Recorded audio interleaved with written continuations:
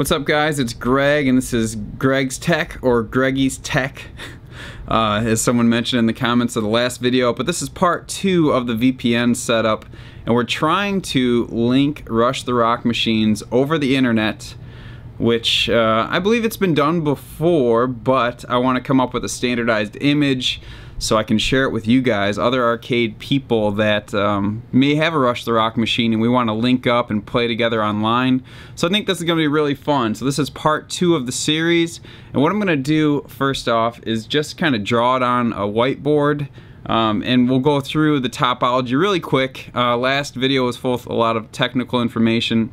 So I want to go over it really quick, and then let's dive into the actual configuration, and then hopefully it just works. We'll test it out and test the latency and the throughput and everything else and see how it works and how well it works. So let's go to the whiteboard.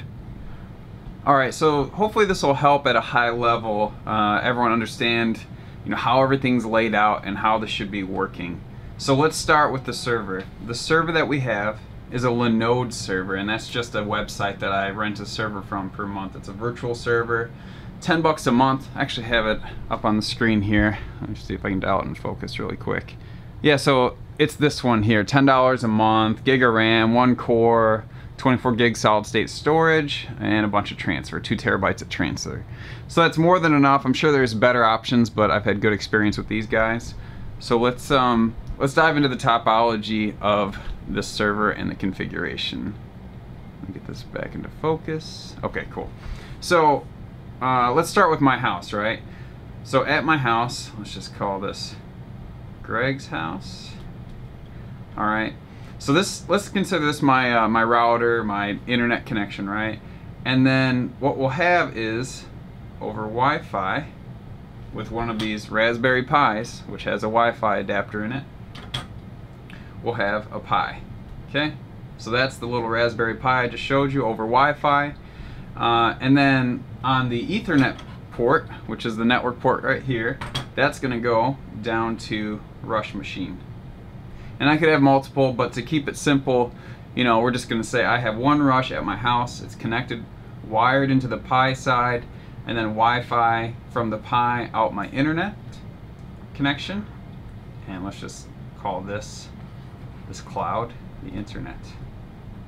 Alright, so this setup is going to be the same for everyone. The only difference is if I have multiple Rushes, which I do, I just add more Pis, right? Because each one will connect to the VPN individually. So the Linode server is actually a server in Texas, so if we go over the internet, and let me put Linode server, and that's running the VPN server software, right? So this is the central hub of all the traffic, where it's going to go. This is like when this Pi connects over VPN, it's going to connect to this server. And then everything else, all the spokes, everyone else will connect to the server, and everyone will see everyone's traffic. So the goal is that the layer 2 information from that packet capture from the last video will pass through. So if I hit my gas pedal on Rush, and it sends out that broadcast frame that I'm starting a game from my red car machine, it's going to hit the server and replicate to everybody else. So the setup's going to be the same. So let's say I have buddy 1, his house over the internet, right? Get him a Pi. So these things are 35 bucks. And the Pi 3 just came out. I'm using Pi 2s. The really nice thing about Pi 3s is they have Wi-Fi built in, so you don't have to spend 10 bucks on one of these USB Wi-Fi adapters. And they're faster too, but this should be more than fast enough to encapsulate and connect with our VPN traffic. I believe this is a quad-core gig of RAM for these Pi 2s that I have. So the idea is I'll post publicly the image that I use, which will be a standard image, and then the thing that I'm going to keep locked down is the VPN certificate and passphrase. So 2-factor authentication, and if you want to get in this, obviously just message me on the Facebook page for Arcade Impossible or the YouTube, and we'll get you joined in. The thing we have to stay in sync with, right? So if Bud 1 has a Rush machine, and you just set this in the software, and we'll show this later, the BIOS, but say this rush is set for color red, my rush is set for color blue car. That's how it distinguishes which car is which, and for the network broadcast traffic, it always includes the color of the car. So, you know, we can just add as many as we want. I believe it's limited to 8. That's how many colors they have for cars. So we don't want to have more than 8 people on this at the same time. And I've done this before on my 2 local machines, is if I set one rush to be red and the other rush is red on accident, then it won't work with multiplayer. It'll say that there's a conflict, and that one machine will not be able to join the multiplayer session. Alright, so I'm going to add another pi. So we can just do this times 8. You get the idea, right? So this is rush, and this guy's going to make his yellow. So this is what we need to coordinate and communicate about, is the color of the cars. So you get the idea. Say yellow guy hits his gas pedal. The traffic, right? So it's all layer 2 traffic. We talked about this in the packet capture. But what's going to happen is it goes to the pi, layer 2. It's going to hit the pi, and then the pi is going to have a VPN client for OpenVPN. And what it's going to do is encapsulate that layer 2 traffic with IPsec or whatever else I set it up. But basically encapsulate this layer 2 traffic into our VPN packets, whatever you want to call it. But anyway, it's just putting a wrapper around this, so then it can traverse the internet over layer 3 and just go up and hit the VPN, and it's going to trickle down to everyone else at the same time, all that broadcast traffic, and we should be able to play a multiplayer game. So that's the idea. Hopefully that helped drawing it out. I don't want to drone on about the configuration and everything else. I'm just going to post links to resources and how I found this in the video description, so please check there if you really want to dig into it. And just one more comment about why I decided to go with Raspberry Pis. One, they're cheap, especially now with the ones with built-in Wi-Fi. It's 35 bucks. And 2, this, you know, you don't want to give people access to your internal network at your house, right? And a lot of people mention, well, you should just do a VPN point-to-point on your router and get, you know, custom firmware. But this is the most non-intrusive solution that I thought of, right? You just drop a Pi in, all the encapsulation and encryption happens on the Pi and then traverses out. Other people on the VPN, all they can see is this traffic right here. They're not going to see the rest of the traffic for computers on your network and everything else. So hopefully that helped. Let's dive into the Raspberry Pi configuration. Alright guys, so we're in the arcade, got everything turned up, and what I did is I wired up both of my machines individually. So this rush comes in over Ethernet to this guy right here, and I got everything set up, and I did a TCP dump so you can actually see all the frames going by. That's the network traffic from that machine that's on. So that's on its own, and the idea is this will go out the internet to the VPN, and we're going to get these 2 machines communicating, even though they're going out different paths to the internet to a VPN server, and we're going to validate this on the VPN server too. So you can see on this one, you can see all the frames going by from that machine that's powered on. Alright, so next step is I did get connected to the VPN, so I want to get both of these connected to the VPN, verify connectivity, and then we can start to do some tests and see what it's like. So that's our next step, is actually get it connected, and then hopefully it'll work, and then we can spend some time, you know, analyzing the delay and latency with this setup, and if there's any things that we can optimize.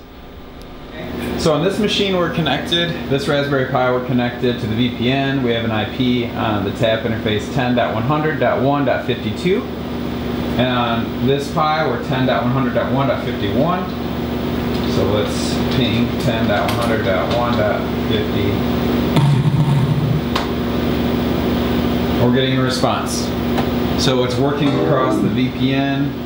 We can validate on this side if we did a TCP dump, but it's okay. We can just ping the other way too. 10.100.1.51. And you can see the delay, right? So across the VPN, it looks like 100 millisecond round trip, 140, 90, 90, 90. And we'll see if we can reduce that by either reducing the encryption or the compression, see how that affects it. But the point is that we have two-way communication. They can ping each other over the VPN. They're both going to my VPN server, which is just a Linux server with CentOS 7 in Texas, and they're communicating back. So the idea is all of us will be connected to that, and it will broadcast all the traffic to everyone that's connected to the VPN. So this looks good. It's pretty stable now. It's like 90 to 100 millisecond ping round trip, which is totally fine for these. We'll see how they react when we actually do a test with the two machines and race and see what the delay looks like. So I think next step is I need to bridge the Ethernet interface from the Rush machine to the Wi-Fi, which I've already done on this one. I'll do it on both, and let's just do a test without really troubleshooting or debugging packets on the VPN server. Let's just do a test and hit the gas pedal and see what happens. So in theory, if I hit the gas pedal on this right machine, the left one should see it. No. Not at all yet. Okay, so for some reason I'm guessing we need to verify that it's actually bridging the Ethernet interface with the Wi-Fi to the VPN, because it doesn't look like it's passing it along. So let me look at that and I'll be right back. Okay, so I'm using TAP versus TON for the interface in OpenVPN. You'll read about that quite a bit if you look at doing this. But I'm tailing the file now with the traffic, and I'm seeing it pretty regular now. So let's do another test, and hopefully this isn't as anticlimactic as the last one. But alright, I'm gonna hit the gas pedal on the right one now.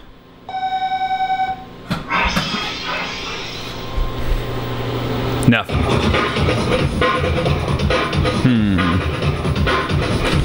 Instance restarting. What's up, guys? It's been a couple days since I was messing with this. I've been thinking about it a lot today, and I knew it was just something small, right? So I was troubleshooting a bit, and just to give you guys an overview of what's going on here, right? Instead of being in the arcade like I was earlier, I'm just on my main office setup, troubleshooting from here, so I have everything in one place, right? So this is Raspberry Pi 1 on one Rush machine. This is Raspberry Pi 2. And each one I just have multiple screens up, so I have two, one to show me a VPN connection and one for just looking at data and troubleshooting. So if this focuses here, I created a bridge interface to bridge the local Ethernet connected to the Rush with the TAP interface for the VPN. So it should bridge those two interfaces and then in theory send all the traffic over the VPN to everybody else. So if you see here, if I do a BR0, watch this right here, the number of received packets and dropped. So that's the broadcast packets from the machine advertising that it's there all the time, and they're all dropped. So what I found, and let me come back to that in a second. In the middle here, this is my my server in Texas, the VPN server, and I have a packet capture going on here on the TAP interface. So everything VPN is right here. All right, and you can see here I got some frames over that. So what I did was this brctl command. You can show and look, my bridge only has Ethernet 0, so I need to add my my VPN interface to that. So I'm going to add it. And now if I show, you can see both, and look at here at the packet capture on the VPN. So this is being sent to everybody. Now I'm curious, we can see if it's full tunnel, right? This Raspberry Pi to VPN, which is here, and if this is getting broadcasted back to the other Raspberry Pi, we know we're good to go. So let's do a packet capture here. See if I have it in past commands.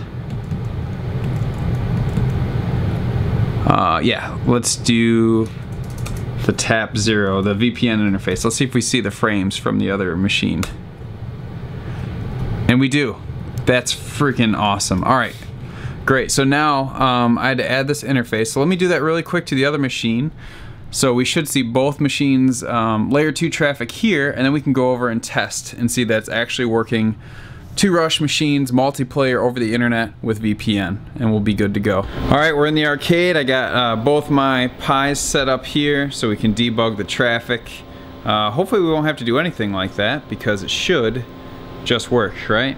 Yeah, we're good to go.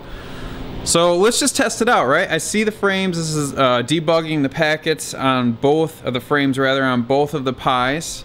So let's hit our gas pedal on this right machine to start a game, and let's see if it shows up on the left machine. Oh man, that's awesome. Okay, let's try to do this by myself. Obviously I'm gonna get someone else over here to test latency and stuff.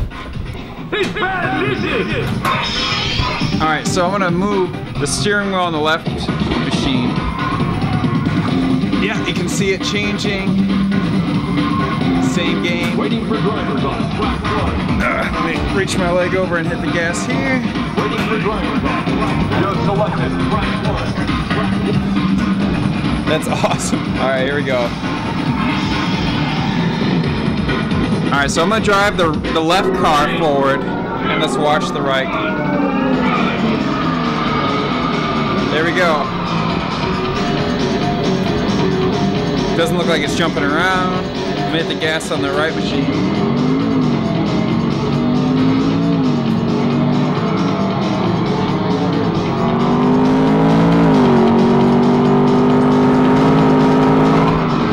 It doesn't look, it's got the interpolation, so it looks like it's smoothing out. Sorry the audio's so loud, guys.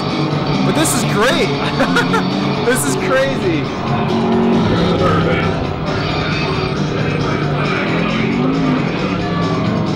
Alright, so let's look at some of the data and let's see if we can track the latency on this too.